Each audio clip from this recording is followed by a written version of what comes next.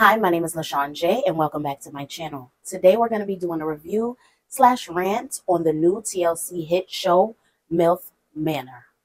I've saw a couple episodes, and I've heard about it, and I love it.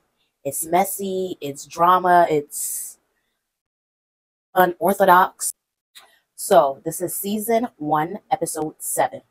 So the episode opens up with Jose and Kelly. They disappear and they run off, and they run off to have their little secret rendezvous at a hotel. So it hasn't even been a full 24 hours that Kelly and the other son has stopped talking, and she's already running off with Jose. So her and Jose, they go to the hotel and they're kissing. She's like, "Oh, this is beautiful." She was like, "So what made you come back this way?" And he was like, "Well, because of the arguing and yelling and all of that stuff that happened before, I decided that, hey, you know what? I feel like I do kind of have a connection with you. So I really wanted to explore it a little bit more." So they end up spending the night together. Paula, his mom, was texting him, calling him, and just so worried about him and didn't understand what was going on, why he wasn't answering the phone. She's like, he usually answers the phone. He usually tells her if he's spending the night out, but not that night because he had other things on his mind. Paula, she wakes up and she's with the other moms, and she's explaining to them like, "Hey, this is not usual of Jose. You know, they're eating breakfast." And she's like, "This is not usual of Jose. He usually comes, he'll usually let me know if he's spending the night out. But Kelly, out of everybody, I'm just so shocked that he spends the night with Kelly, because I see Kelly as a friend for him to hang out with and chill and just be friends with, but nothing like to be in a relationship with. I didn't think he would choose her." And from the minute that Kelly and Jose started spending time together, Paula has been trying her best to rip him apart. She was arguing with Kelly, and she went back and told Jose, "Hey, this is not the type of woman you need to be with. She's all up in my face. She's attacking me." She made herself look like the victim. And Kelly was just expressing to her, "Hey, I feel uncomfortable." I mean, she didn't say it like that. This is the way she should have said it, because the way she said it made it seem like racist and just hateful, that somebody's speaking in their native language. She should have just explained, "Hey, I kind of feel a little uncomfortable. Sometimes I feel like you might be talking about me. Maybe you're not. But that's the way it feels if you can't express yourself in English. When you're around a group setting, you have to speak in Spanish. It has to be something that you don't want everybody else to know. And if it's something you don't want everybody else to know, you could have pulled Jose aside and explained to him what you want to tell him. And you could have said it in Spanish while he was aside. You didn't have to say it in a group setting.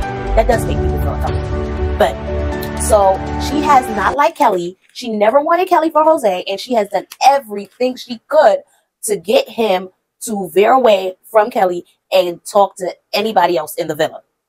So she was really shocked and kept asking when he got back to the villa, because they were sitting at the table eating breakfast, and one of the moms pointed out, "Hey, there go Jose right there." And she was like, asking him, "What happened? Where did you go?" He was like, "I just went out to the town to sightsee." And the other mom, she was like, "Hey, no. I saw you sneak off with Kelly. So I'm just like very disappointed." So Young, I believe her name is So Young, because I'm still new to the show, guys, so bear with me. She gets up, grabs her plate, and she leaves, because her and Jose had an incredible date. He's the person that she's really into, and she's like disappointed and hurt, because she's like, they was just whale watching and they just went scuba diving and everything. So what is going on here? You just had a great date with me. That's how Sue Young is feeling. You just had this great date with me, and now all of a sudden you spending the night with Kelly? So Sue Young says, "Just typical man. As soon as a woman spreads her legs, they're there." So then the group gets a text, and the text is saying that it's a new game that's going to be having to be played, and whoever wins the game gets to win a date. So it's a game where they have to pick out of a basket. The sons have to pick out the mother's underwear. Hold up. Wait a minute. Something ain't right. And the mothers have to pick out the son's underwear. What? Bro, what are you talking about, man? So whoever matches, if the son and the mom pick out the correct underwears, they end up getting a date. Who comes up with these games that people will have to play?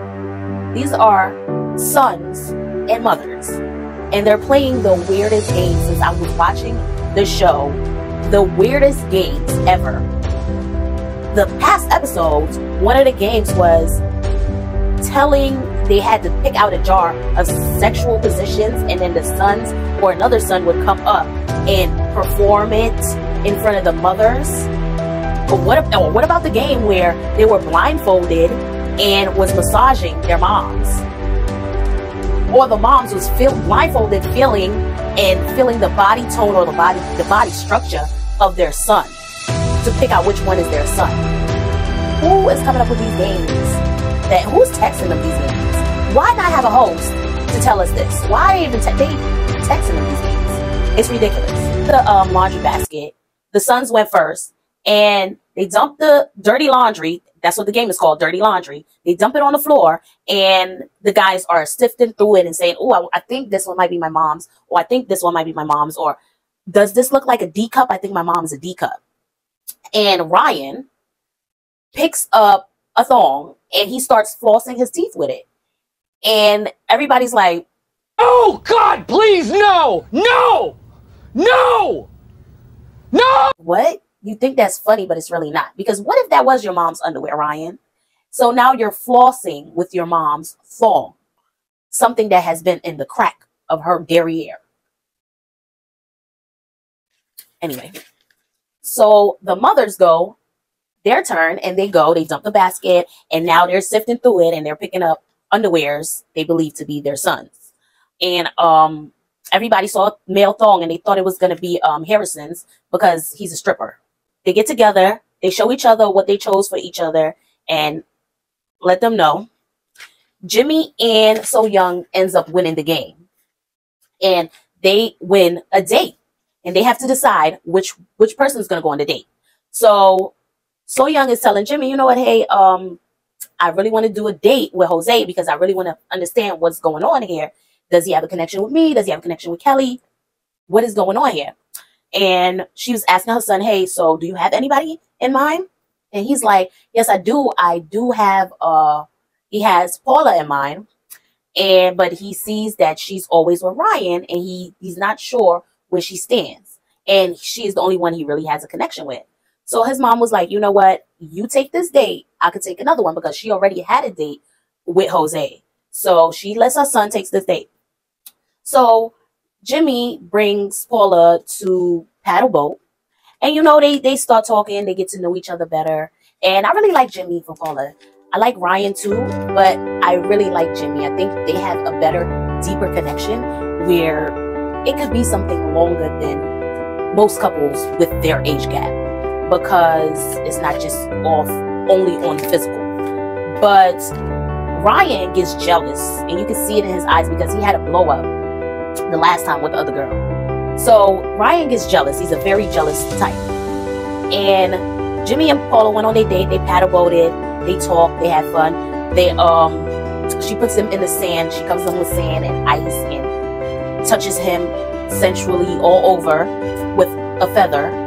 And they just lay in the sun and listen to the waves, and just something that you do with somebody you have a really deep connection with, something other than physical. So back at the villa, they get another text, and this text says that if they don't have a match, they are at risk to go home. So everybody's on edge. They're like, dang, I don't know if we're a match. I don't know if we're not a match. I don't know how this is going to turn out. So they show Charlene and Harrison in the room, and Charlene is just grilling him. Charlene is like a football coach. Like he says, it's like she's a coach, and she's just like talking and talking and talking, and he can't even think to even give her a response. That's how much she's talking. And he's like, oh my gosh, you just keep talking. And she's just like, but what about So Young? She's trying to drill into him to make him find a connection, and he's trying to tell her, I don't have a connection with anybody. You know what? It just doesn't feel right with nobody. They're not my cup of tea. They're very beautiful, and I love everybody's personality, but it's just not for me. And instead of his mom being very understandable and just saying, you know what, okay, I understand, this is just not something you would do, she just keeps on going and going and going and going 5 hours later. and going. And he just like exploded. He was just like, just be quiet. I'm happy that he was respectful to her. He didn't curse.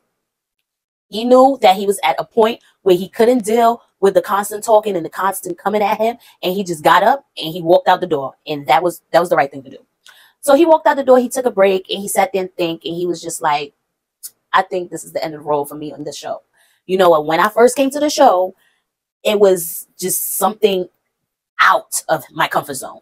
But I did it because, you know what, my mom is a great woman and I do want her to find love. And I think that maybe if I stayed on, it would help her find love, because that's what I really wanted out of this show, out of the experience.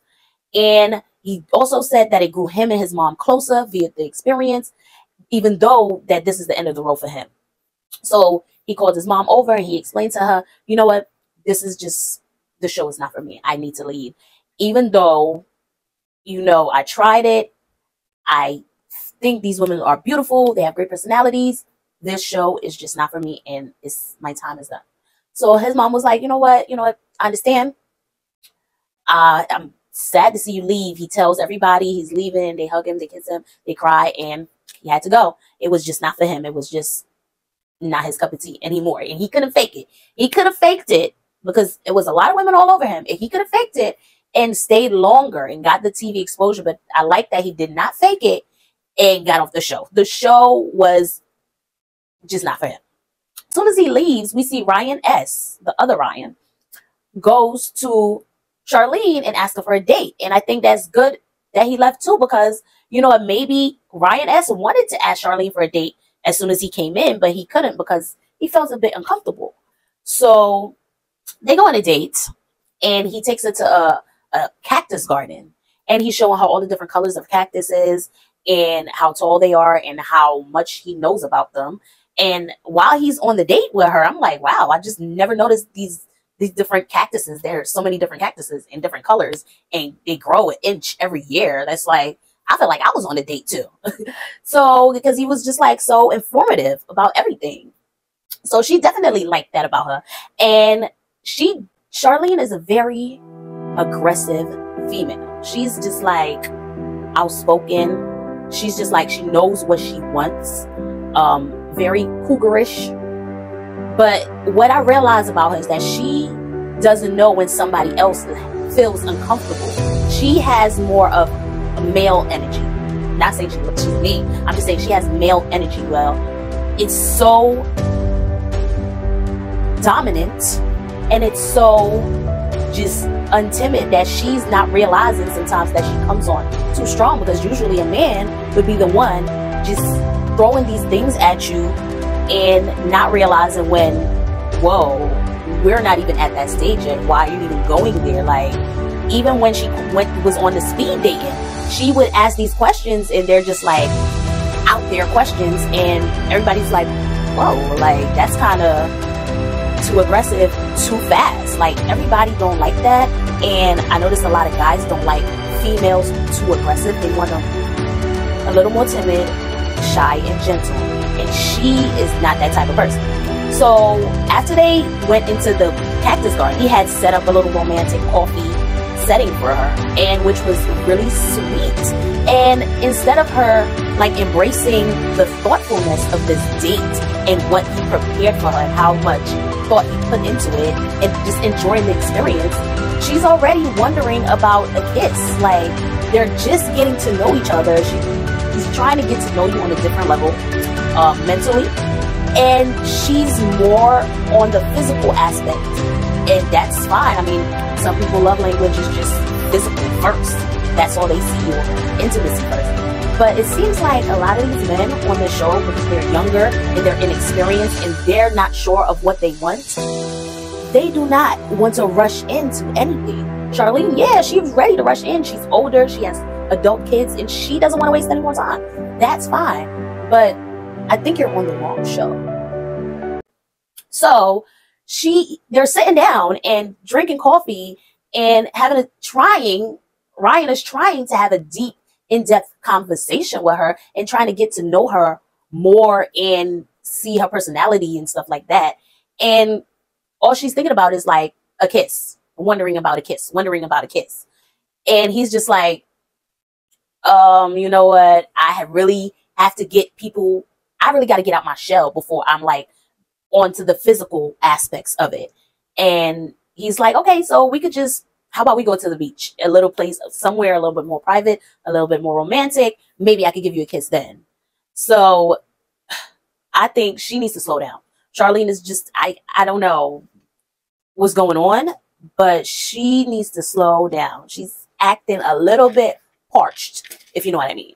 She's a little bit extremely too thirsty, and it shows. It shows in everything she does. We see Ryan, the other Ryan, he goes and he sets up a date for Paula because now that Paula went on a date with Jimmy, he's nervous and he's a very jealous person. So here he goes. He has to one up Jimmy, and he got to make sure he secures his position with Paula because he's not trying to lose that spot like he did the last girl. So he goes, he sets up a date for her, and it's a candlelight dinner by the water. And he tells her, hey, you know what? I noticed that you love to high five. So I did set up a little canvas and for us to do finger painting. Do you want to finger paint or do you want to eat first? And she was like, no, I want to finger paint. So they were finger painting. They made this little portrait. And she's like, I love it here. And I don't want to leave. And he's like, don't, just stay. So they sit down to eat. And he was like, you know what? The second part of your surprise is that I wrote a song for you. And I also tried to write it in Spanish. And he sings the song. And he also sings it in Spanish. And he's just like, you know what? I really like you. You're beautiful. And he's just rolling in with the compliments. I'm not too sure if he really, really likes her. Wait, it could potentially blossom into something else. Or if it's just physical. Because at first, when he did take her out on that date where they were eating the crickets and stuff, it seemed like it was just a physical thing at that time. So I'm not too sure if he really likes her or if it's just a physical thing. And if he's just trying to secure a spot with somebody or trying to just make a match. But that's how I get off from Ryan. He gives her all these compliments, and now he does exactly what he planned on doing, securing his spot and causing confusion in her head because now she doesn't know what to do or who to pick. The next episode, we see the exes are going to come and cause more drama and more confusion. Please join me next week for another rant review of Milf Manor. And please don't forget to like, comment, and subscribe if you enjoy my videos and want to be notified the next time I upload a new video.